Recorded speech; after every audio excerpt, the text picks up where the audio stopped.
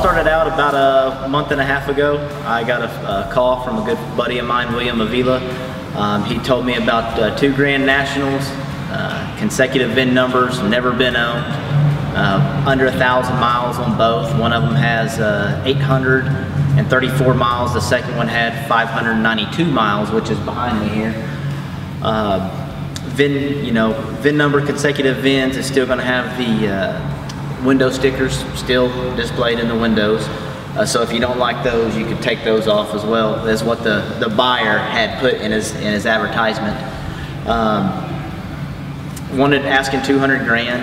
I thought it was too good to be true. I thought it was one of those old Craigslist spam sites you always see, and I didn't really think much of it. Then the next day, I got home from a long day's work. I sit down and had a drink and just decided I'd shoot this guy a text. I was told that he wasn't responding to anybody. So long story short, I send a text, and about the time I'm setting my phone down, I get a ring back on my phone. I pick it up, the guy responded. And he actually said, these are true 1986 Grand Nationals.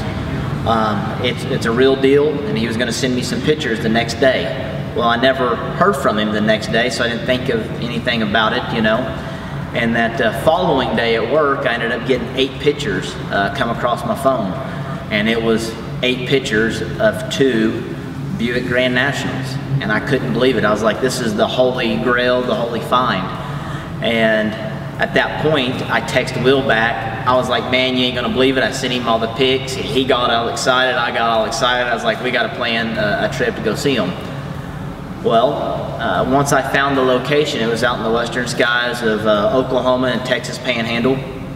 Took us about 3.5 hours to drive up there. I set a date on Sunday.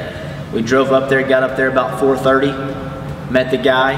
He rolled open double car garage door, and there sat 2 Buick Grand Nationals, never registered, open MSOs, odometer statements, dealer invoices, window stickers still up with about 3 inches of dust, as you can see on the vehicles, with some cat prints and everything. It comes with 2 vehicles sitting for 30 years.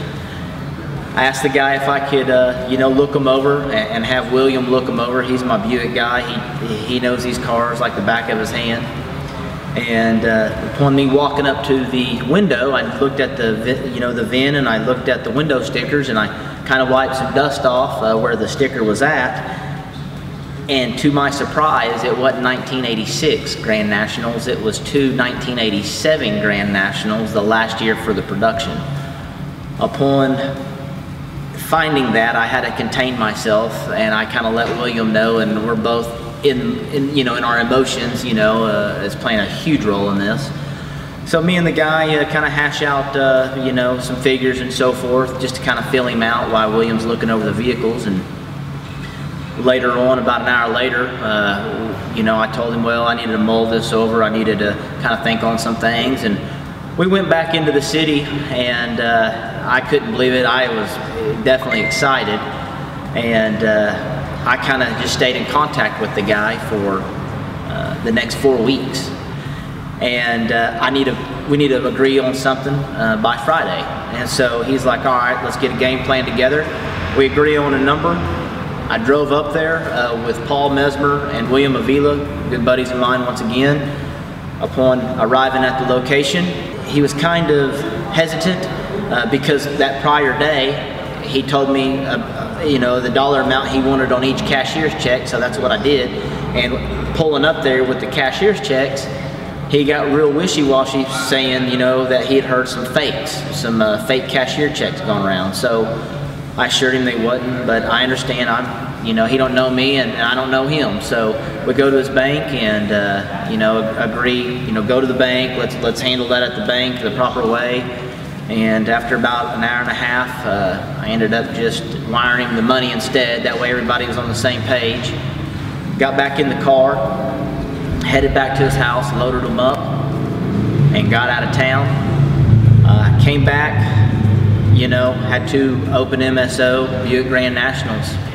I went ahead and went through the legal system, got the titles in my name as I'm the original owner of both the Buick Grand Nationals now.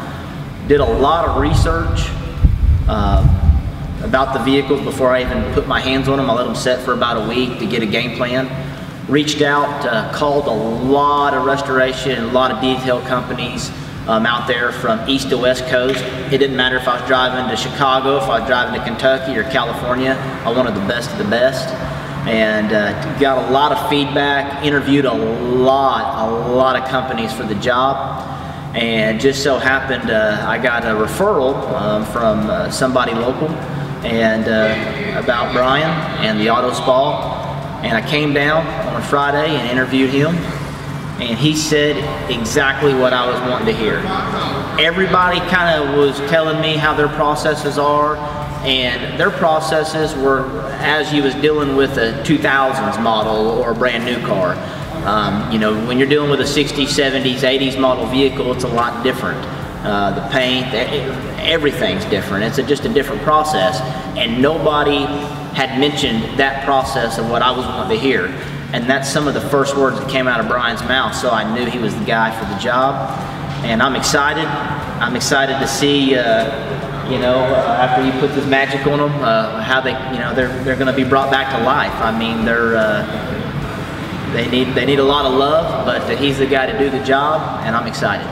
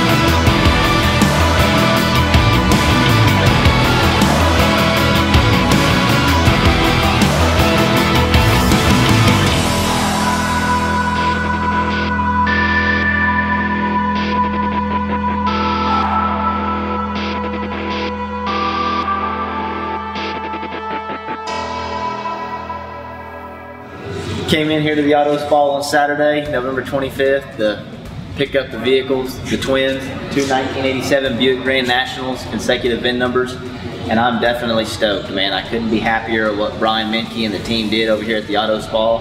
I'm excited. We're fixing to finish up the Hot Rod magazine shoot. We're taking them down to Thunder Valley right now. They're going to shoot those for the upcoming magazine. Keep your eye out. You're going to see them around town. I'm excited. Stoked.